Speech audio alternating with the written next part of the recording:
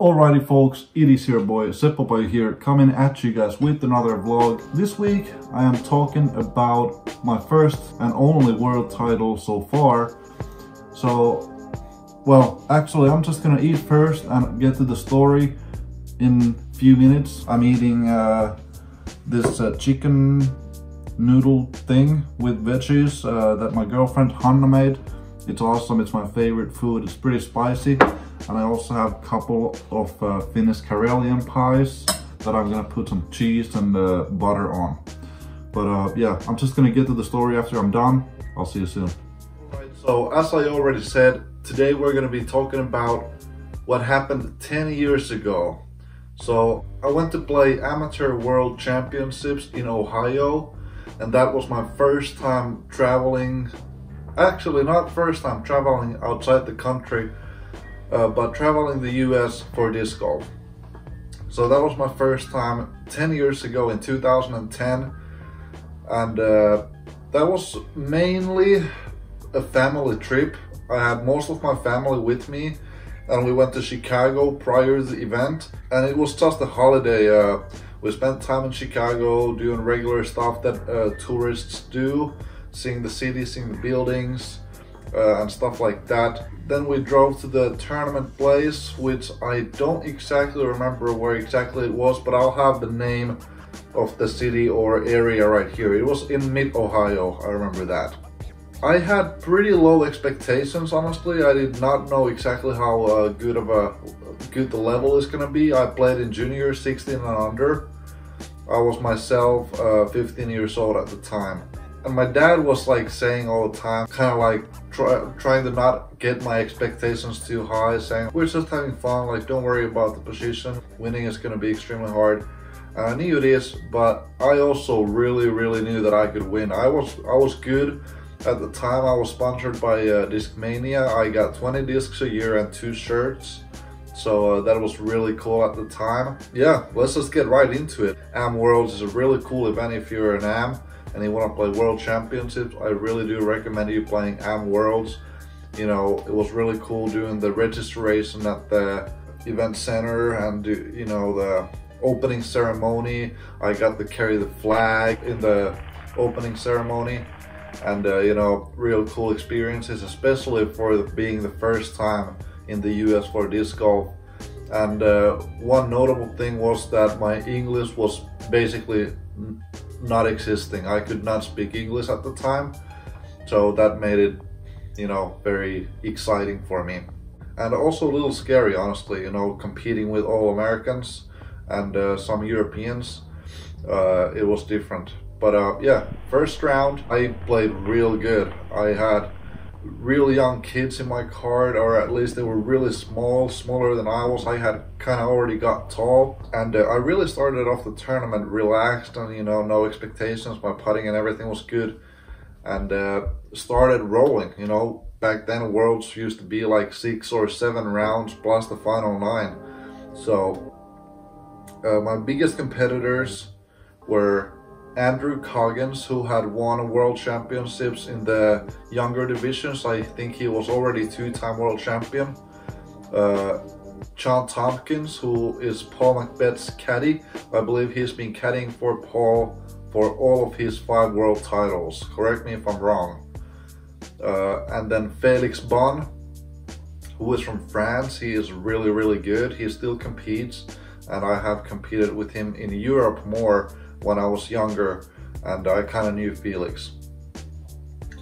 But those were my main competitors, and pretty much right after first round I competed with those people for the most part, but Andrew was always there. Since the first round, we tied the first round. I beat him the second round by like 1 or 2, and I was really off to a hot start, and we were right there together since the beginning, and it really kept going like that throughout the rounds. One funny and notable thing was that, as I said, I got like 1 day of practice, but how we practiced was like the first day I played 2 rounds of tournament, and then I went to practice the course for the second day. And I did that after each day because we played several courses. I played the tournament round, and then I went to play the practice round for tomorrow. So I played 3 rounds the first day of the tournament, which is nuts to think about right now. But yeah, Andrew and I kept going together, kind of separated ourselves in the early rounds from the rest, that we didn't really, at least I didn't think about really anybody else except Andrew. He was really skilled, an amazing putter. He had this snake strike putt, putted real hard with his challengers. And he's a friend of David Wiggins. They used to practice together all the time. It was like maybe 4th round where I got separation to Andrew by like 3 strokes. After the semifinal round, I was leading Andrew, 2 rounds left. I was leading Andrew by 1 stroke. And after the semifinal round, which was the 6th round I believe, my level kind of dropped a little bit during the tournament. I started off so good, so going through the tournament my level, or both of our level, kind of dropped, but we were tied going into the final. Final 9 was at this campus. I don't even believe I had played all of the holes in the practice because I did not exactly know how it was played. It was not a permanent course. They put the baskets there right before the finals. But we both started off hot with Andrew. Birdie, like par, birdie. And then on like 5th or 6th hole, Andrew got the best of me by 2 strokes. And I remember being like, oh shit. I got a stroke on the 2nd to the last hole, if I remember correctly. This is all 10 years ago, so I can't remember 100%. But I think I got a stroke on him on the 2nd to the last hole. So he was leading me by 1 stroke going into the last hole.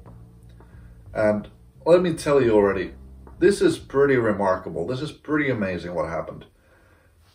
It was a hole where you could lay up like 250. And then there was a water which was like 100 feet, and then the basket was on the other side. So if you went to the other side, you had to throw pretty far, like 450 actually, to get over the water to the basket. It was par 4, but pretty much everybody laid up. So I had to go for it. I knew no matter what, I have to go for it. And there was no tee pads, and I was playing with these really bad shoes, you know, Nike Shocks. Look at those shoes, those are awful, dude. Actually kind of cool, but never mind. I slipped. There was no tee pads. I slipped. I threw my DD up in the air, and I was like, that's in the middle of the water. But honestly, pretty early in the flight, like where it was at the highest of the flight pretty much, I was like, I think that disc is gonna land on a bridge that went over the water, probably about 400 feet away from where I was throwing from, 350, 400 feet away. And this bridge was maybe 15, maybe 12 feet wide. And I saw that it might land on it.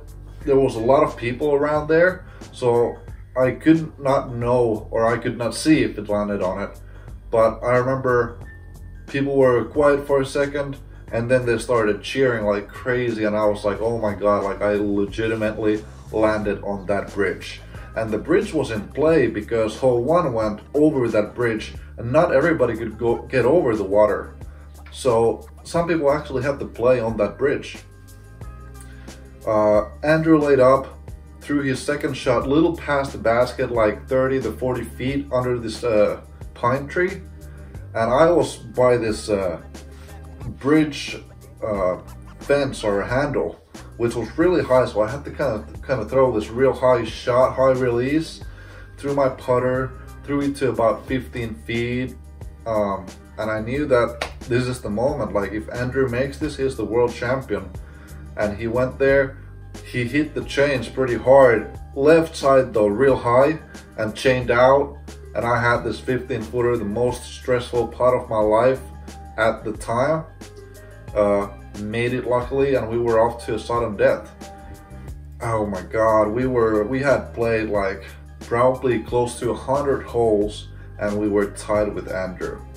We had a sudden death. It was hole 1 on that bridge again, which we both took a birdie on the first time we played it, the first hole of the final 9. And Andrew actually threw a grenade on that hole, and I just threw this spike hyzer with my Firebird. Andrew throws again a little bit too far, similar way to hole 9, where he was under this tree and probably about 30 to 40 feet away. And he goes there and he misses the putt. I think he hit the top of the basket. And I had my shot in about 20 feet. So now I was in the situation where if I make this putt, I'm gonna be world champion in junior 16 and under. I go there, it was windy, it was real breezy, kind of headwind. And back then I used to have this real hard spin putt. And not too much of hesitation, put that disc in the basket, and I was crowned the world champion. I was really excited, as you can think. I was 15 years old, I had traveled from Finland to US to play my first time in the US. I did not know the language, I had no friends in the US. I was world champion, and returning to Finland was awesome. Obviously after that I actually got on news. It was kind of like the sports center in Finland. In the prize ceremony I was so nervous, you know, there was probably like 20 divisions and I was like one of the last divisions, so I got to think of my speech and I said something like this: I want to thank all the competitors and my family, thank you. Something like that. It was real fast, real simple, but I knew how to say something. Maybe even got some help from my brother. But yeah, that was it. And real cool thing, I got this basket as a trophy, which I still have in my room at my parents' house. It's still one of the better disc golf memories I have.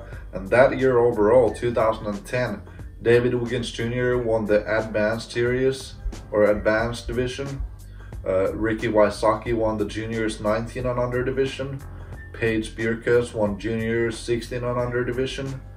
So that was a big year for a lot of great disc golfers that are professionals right now, and a great memory. If you're thinking about going to AM Worlds, I really do recommend it. It's a great experience, it's fun, and it's not too serious. But that is it. If you have any questions, I'll be trying to respond to them in the comment section. Thanks for watching. I will see you guys next week. Lietolainen Seppo Paju tähtää frisbeegolfin ammattilaiseksi. 15-vuotias frisbee-taituri on jo näyttänyt osaamistaan tänä kesänä kuittaamalla itselleen junioreiden maailmanmestaruuden. Edellisen kerran lajin MM-kultaa on saatu Suomeen yli 20 vuotta sitten. Tänä vuonna mä oon ollut varmaan yhden päivän treenaamassa. Ei mun sit ainakaan varmaan 5 päivää vuodessa, kun mä en heitä niinku yhtään. Et kyllä mä sit, jos mä kunnolla mietin, että nyt treenataan, niin kyllä mä sit ainakin käyn ihan muutama heittää. Kyllä niistäkin hyötyy. Ahkera harjoittelu on tuottanut tulosta. Paju on ehtinyt tänä kesänä jo kuitata itselleen frisbeegolfin maailmanmestaruuden juniorisarjassa. Nuori frisbee-taituri innostui lajista muutama vuosi sitten. Ensikosketus frisbeegolfiin on tullut jo aiemmin, sillä isä on harrastanut lajia 70-luvulta lähtien. Meillä oli sitten niitä frisbeitä paljon ennestään.